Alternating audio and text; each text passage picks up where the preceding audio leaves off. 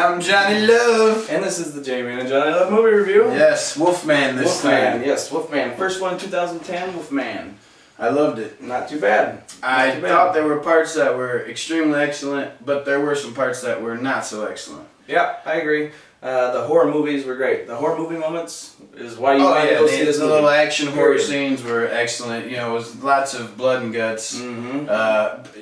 Detailed body parts laying around. Yeah, I saw a pancreas and a couple of intestines, liver hanging out. You want to see the Wolfman knock somebody's head off, this is the movie to go see it. He also, they did some good detailed gore. Oh, you know what I mean? You saw some and the good Wolfman stuff. himself was, I would say, top notch. I've heard a lot of people saying it looked like an angry bison, the effects and all that. Well, they took the, to me, it didn't look CG. I'm almost positive that was the actors done up in... After the transformation, yeah. Well, yeah, exactly. Of course, the transformation was CG, but once they were full, Wolfman werewolves, I think it was the actor dressed up with makeup, and it was real true to the actual movie, and I think it was true to what I picked. The original movie, you mean? The old one back in the day. Wolfman. Yeah. But I also think what I picture a werewolf or a Wolfman, it kind of depicted better because today they've gone so far with so much computer stuff. You know, they got the elongated snouts, and I even thought the wolf looked cooler than they did in Underworld, and I love Underworld. Underworld's a great movie,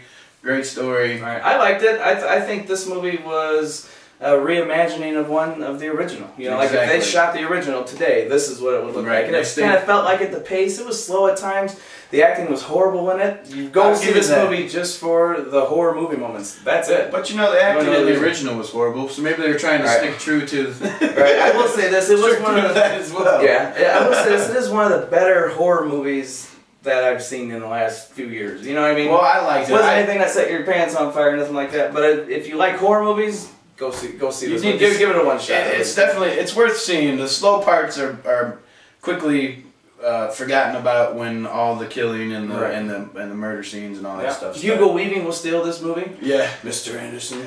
He'll steal this movie.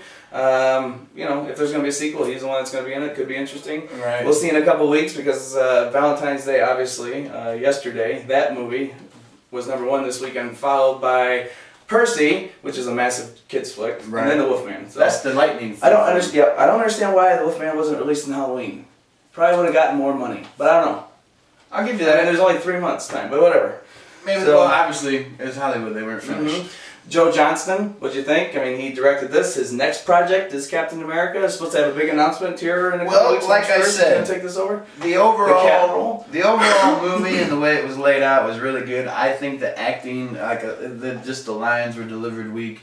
I don't think Del Toro was very convincing in certain parts. Right, and some people will argue, well, that's the actor. And some people argue, that's the director getting it out of the actor. You see what so, I mean, Joe Johnston, he's made some good movies. Then what I expect is Captain America is going to be awesome, cool action, and maybe subpar at best. With all the other stuff. With delivering of lines and maybe actual acting. Right. Well, but we never know. Yeah. I still think it was still a very neat movie. It was just boring at parts and, like I said, some weak delivery on some of the scenes.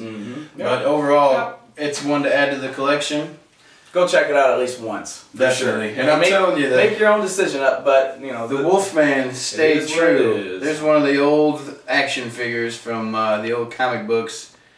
This is what the Wolfman is supposed to look like. He doesn't have the elongated dog snout and all that stuff. He looks like a wolf. It's a Wolfman, you know. He did good. The perfect compilation. Kind of remind me of what's that guy's name from The Hangover? Alan? Kind of remind me of Alan running around. You know what I mean? The silhouette of Alan, maybe. That's Wolfman. The silhouette. He'd get hair. There you go. There you go. But I don't know. What's next? Clash of the Titans? Percy? Clash of those Titans.